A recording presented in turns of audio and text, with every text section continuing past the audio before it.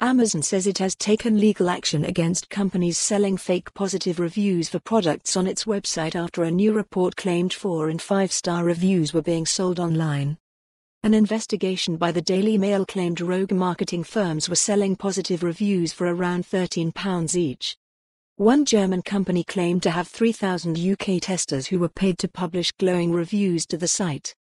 The testers are paid for the review and refunded the cost of buying the product, the report says, with purchase necessary in order for a review to be classified as verified by Amazon. Fake reviews are illegal in the UK under consumer protection law. Responding to the investigation, Amazon said it had already taken legal action against some firms and would continue to fight such activity. Amazon is relentless in our efforts to protect the integrity of reviews.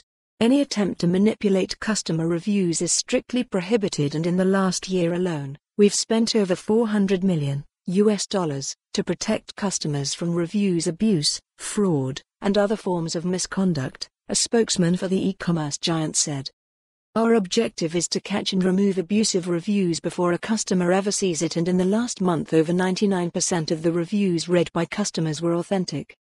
To do this, we use a combination of automated technology and teams of trained human investigators who analyze multiple data points such as reviewer, seller, and/or product history to determine authenticity.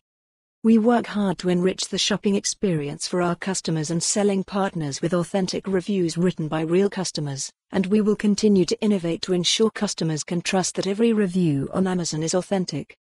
In October, a report from consumer watchdog Which? Said Amazon was failing to stem a flood of suspicious and fake reviews on its marketplace, and that these risked misleading millions of customers. The watchdog studied a selection of devices made and sold by relatively unknown Chinese brands, all of which had exceptionally high ratings on Amazon, and in some cases even the coveted Amazon's Choice endorsement. Natalie Hitchens, Which?